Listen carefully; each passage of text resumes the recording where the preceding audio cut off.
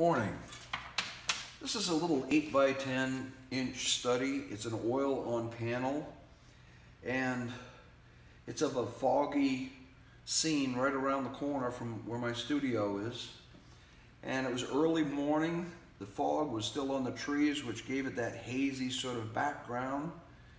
I used a lot of rich color, lots of thick broken color, and most of my cool colors in the back, and then a little bit warmer in the front. It's a very simple scene, some trees, another tree right here, and just the foliage that was in the uncut field.